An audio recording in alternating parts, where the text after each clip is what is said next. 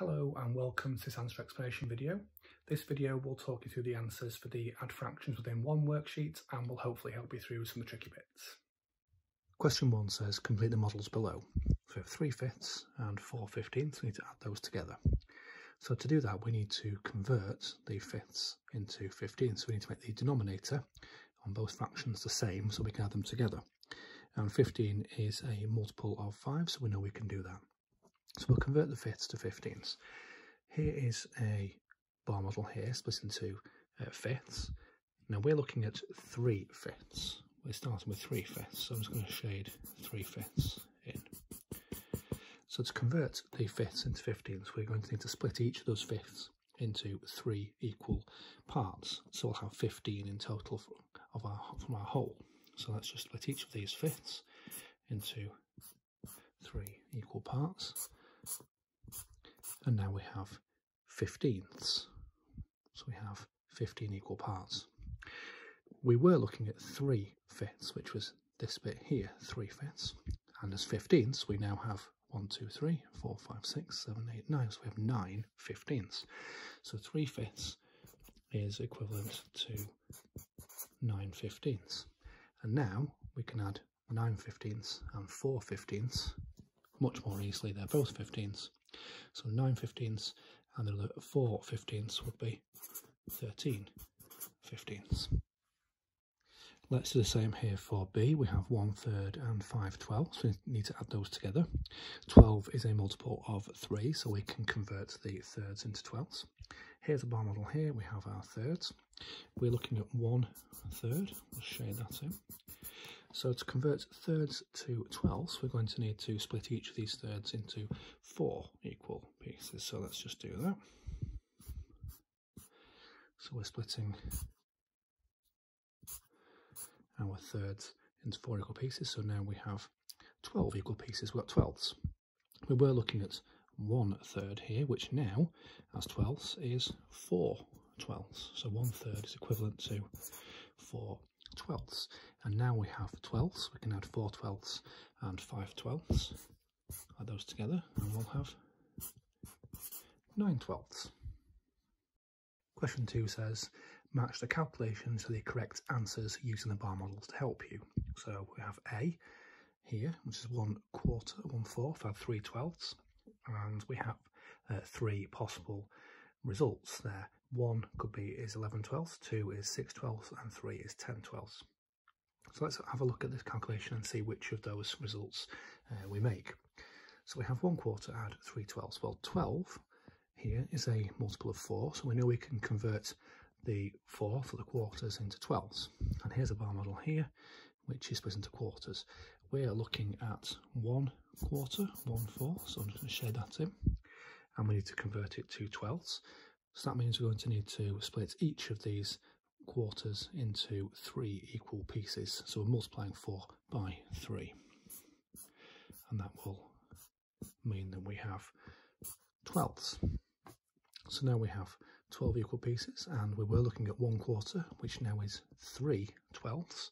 So 1/4 is equivalent to 3 12ths. And now we can do 3 12ths, add 3 12ths, which will make 6 12ths, and that is answer number 2. B is 3/4 add 1 12th. So let's do the same thing again. We're going to convert the quarters, the 4ths, into 12ths. Here's our bar model with quarters. We're looking at 3/4, so we're looking at 3 of these 4 pieces. We're going to convert the quarters into 12ths, and that means we're going to need to split each of these quarters into 3 equal pieces. So we'll have 12ths. So we're effectively multiplying 4 by 3 to change the denominator into 12. Here we're looking at 3 of these quarters, and then there we can see we have 9 of those 12ths. So 3/4 is equivalent to 9 12ths, and 9 12ths add 1 12th means we would have 10 12ths, and that is answer number 3. C is 2/4 add 5 12ths. And again, we can convert the quarters to 12ths by multiplying the denominator by 3. if we look at the bar model here, this is what's actually happening. So we have 2 quarters. We've got our bar models into quarters. We're looking at 2 of these quarters. And we're going to convert the quarters to 12 by multiplying each of these quarters by 3, split them into 3.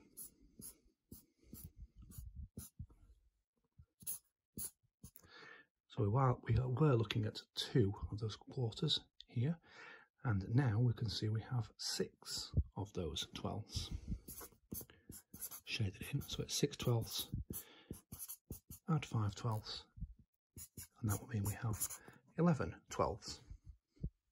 And that's answer number 1.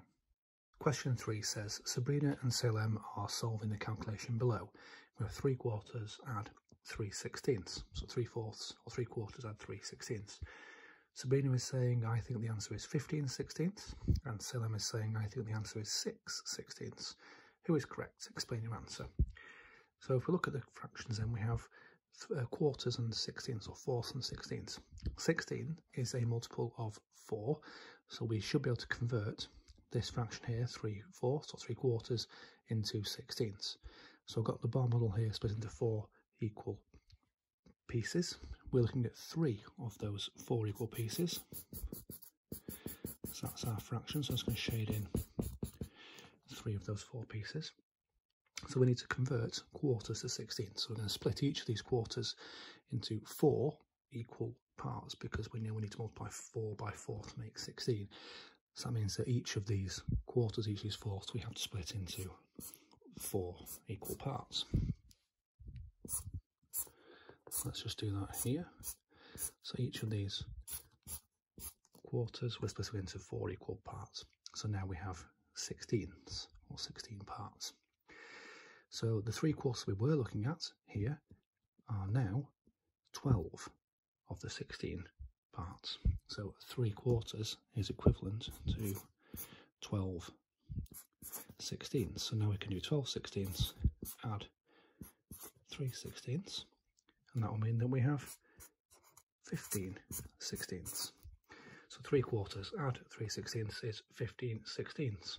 So it was Sabrina who was correct.